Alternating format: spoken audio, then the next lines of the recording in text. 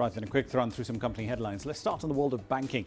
The Bank of Kigali has reported net earnings for the 6 months ending in June up 41% on the back of increased interest and non-interest income. The bank is listed in the stock markets in Nairobi and Rwanda, Kigali to be specific. It reported $22.7 million in net earnings in the review period, up from $16.3 million in the preceding similar period.